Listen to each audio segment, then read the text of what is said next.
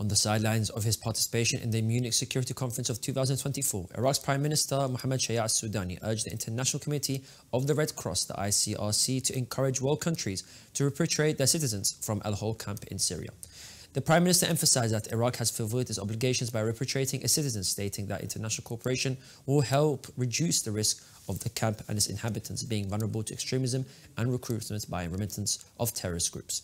Al-Hol camp is a refugee camp on the southern outskirts of al-Hol town in northern Syria, close to the Syria-Iraqi border. The camp houses thousands of ISIS families from different nationalities and are feared of being radicalized and recruited.